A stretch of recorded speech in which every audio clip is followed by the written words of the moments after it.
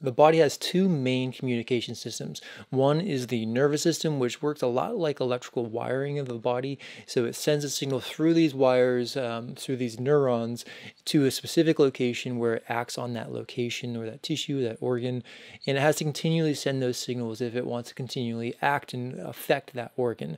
The endocrine system works differently. It's a chemical-based system. Typically, we're talking about releasing chemical hormones into the blood, but it can be other fluids of the body as well. These signals are going to last a lot longer, and they're also going to create a sort of widespread effect. So it can affect lots of cells around the body all at the same time. We can see here a depiction that's fairly simple of the major endocrine glands. This is not all the endocrine glands. There's a lot more than this, but this is some of the big ones.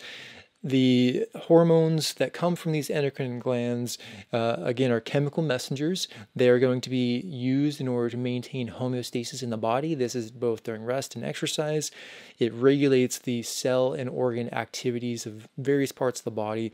It acts on only target cells that have the hormone receptor for the hormone being released. So if it doesn't have the receptor, that cell is not going to be affected by that hormone.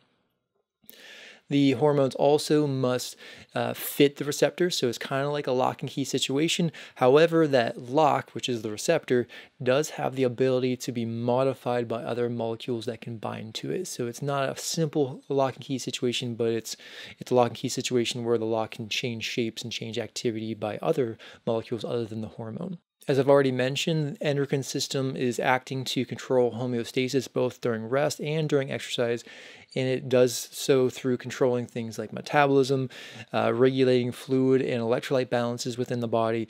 It affects the blood pressure and the heart rate and other cardiovascular variables, and it controls protein synthesis, tissue growth, and maintenance and repair of tissues like skeletal muscle. As you can see, the endocrine system is really important for controlling the internal environment of the body, and we have different types of hormones that are at play with this. So I'm going to be going into that in another video.